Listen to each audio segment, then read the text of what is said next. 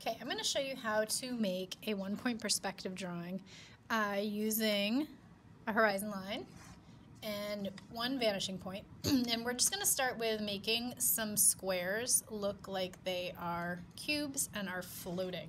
So I'm going to start by making sure that my ruler is exactly horizontal, and you can use the edge of your paper as a guideline, and that's why I like these clear rulers, because I can see through. If I can see through my ruler and notice, oh, whoops, that's not straight. When I line up my ruler like that, then I know that my ruler's horizontal. When you're using the ruler, spread your fingers out really wide and press down. That will keep your ruler steady. And I'm drawing a light line all the way across horizontal. Don't push down really, really hard, because if the line's not quite right and you go to erase it, you'll get your ghost lines. They'll be spooky.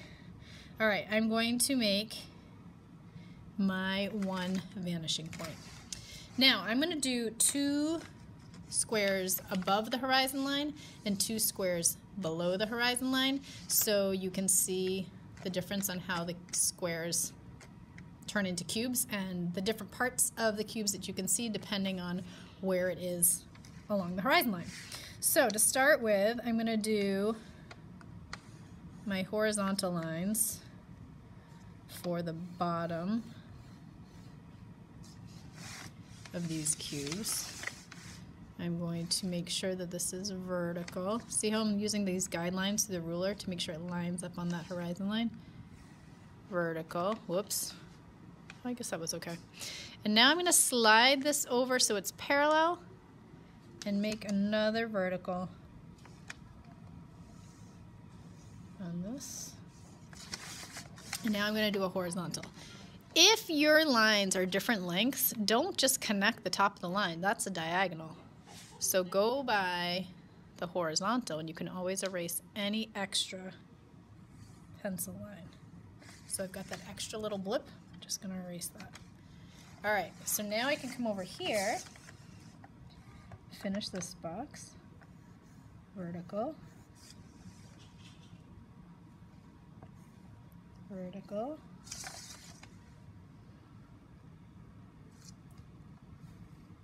horizontal, and erase.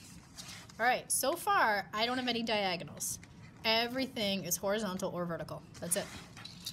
All right, now down here, I'm going to start with some horizontals.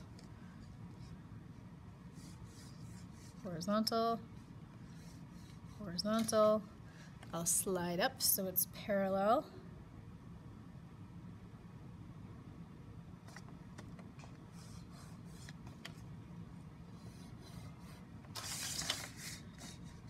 Should I connect the ends of the line like that? I should not. I want to make sure that my ruler is perfectly vertical. Slide it over.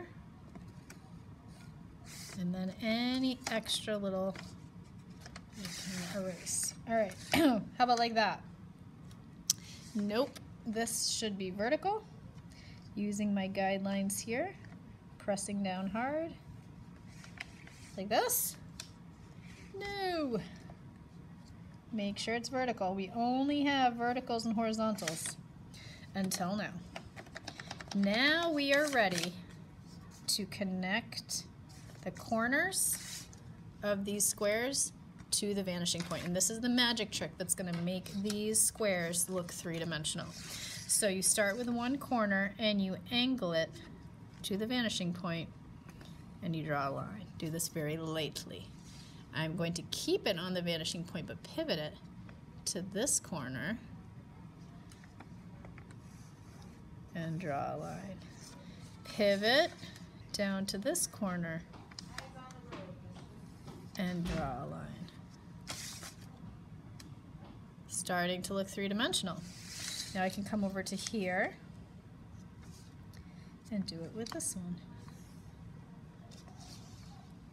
And I'm going to continue this for all corners of my squares. Now I could do this corner if this was a see-through cube, but if it's a solid form, then I wouldn't connect that corner to the vanishing point because I wouldn't be able to see that angle. All right, coming up to the top,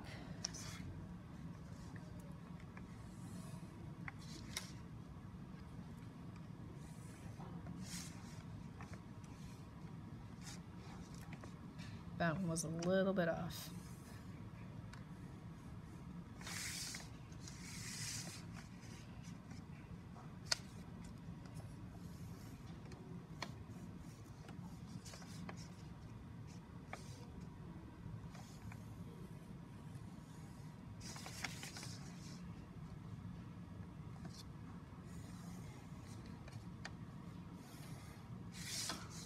Okay, so this right now either could be we're standing on the ground looking at these long buildings that go way off into the distance, like almost like trains, and then some crazy floating forms.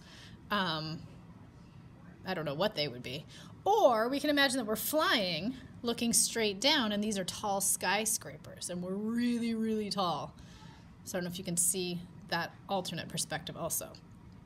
If you wanted to make these just simple, smaller cubes that weren't going all the way to the vanishing point in the horizon, you need to make them end. So the way to do that is you line up your ruler, slide it across, and draw another vertical line. Start at the horizontal, slide that up to where your vertical ended, and draw a horizontal. And now this extra can be erased.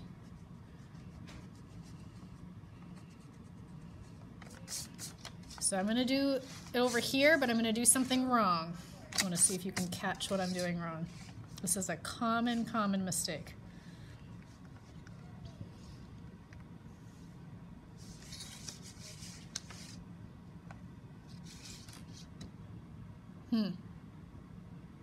Anyone see it?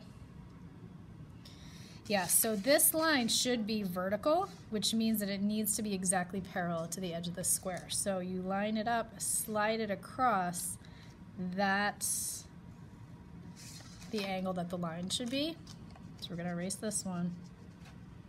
And then as far as the top side goes, that needs to be parallel with the top of your square. So lining it up and sliding it up to here and making that horizontal will make that look like a cube. And then this can be erased also. And I'm going to do the same for the top cubes.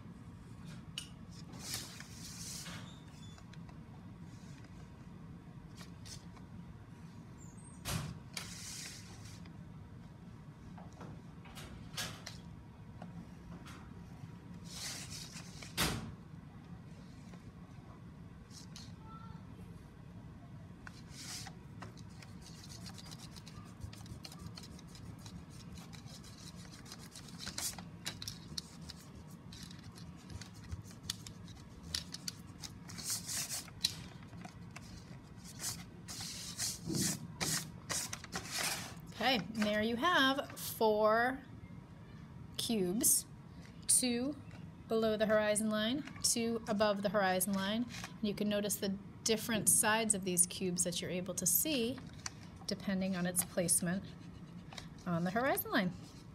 So have fun playing around with this and maybe even try out some different shapes and see if you can make them 3-dimensional within a 1-point perspective world.